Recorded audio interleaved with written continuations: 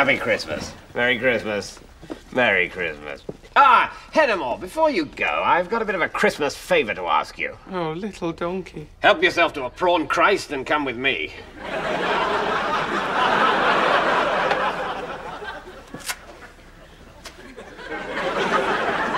Welcome to the love nest. This is where the magic happens. Nice prawn, sir. Sorry.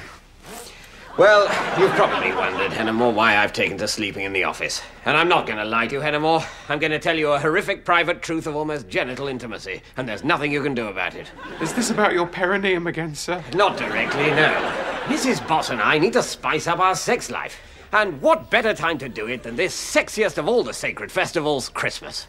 So in order to make our festive banging go with a bang, I've ordered a top-of-the-range erotic bed, the Sexualizer 4000. It's got self-notching bedposts, 12 lube jets, and an 8-speed slap-and-tickle setting. Now, I'm sure you're aware how strongly anti-nuclear Mrs. Boss has become since joining Ladies Against the Wall, a group dedicated to reaching out to the communist Eastern Bloc. So as a special treat, I've had the bed customized with an enormous CND logo. It's down in our warehouse, and I need you to get it installed up here by midnight tonight. No problem, sir. On an unrelated note, my longtime sparring partner and former prisoner of war camp guard, Klaus Automobile, now a big wheel of the Mercedes Corporation, keeps rubbing my nose in the amount of arse he's getting. And indeed, let slip to me, has destroyed his own bed in a particularly torrid humfest.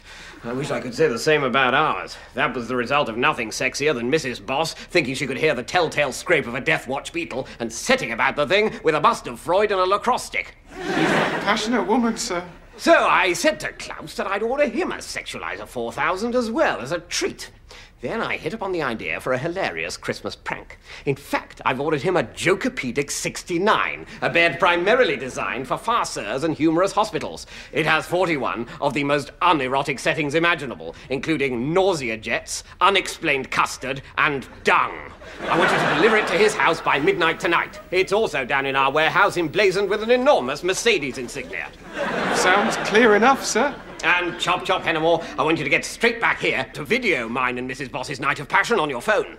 But, sir, tomorrow's Christmas. I can't believe you'd be so selfish. It's Christmas. But it's Christmas. It's Christmas, Hennimore. But it's Christmas, sir. Then we're agreed. You get those 2 beds delivered. And remember, the only screw-up I want is the brilliant screw that I'm going to be... I know, sir. No, wait, that I'm going to be having... Really, I get it, sir. That I'm going to be having right up my wife's... I'll be going, sir.